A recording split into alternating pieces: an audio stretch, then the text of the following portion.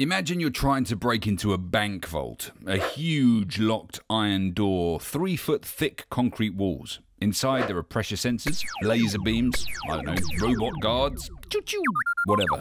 Harder to get into than size 0 underpants. Only one guard has the key to get in and turn all that stuff off. What would you do? Try and get through the impenetrable door, walls, robots, or try to get the key off the guard? No brainer. Walls and locks and doors can't be manipulated, cajoled, tricked. Humans can.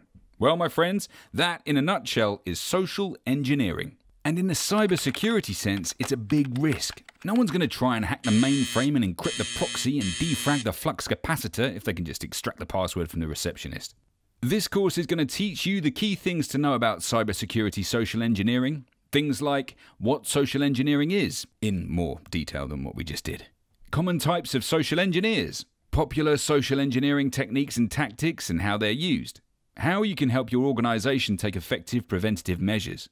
So, if you work with computers, or if you work with data you don't want anybody getting their hands on, put the contents of this course inside your brain.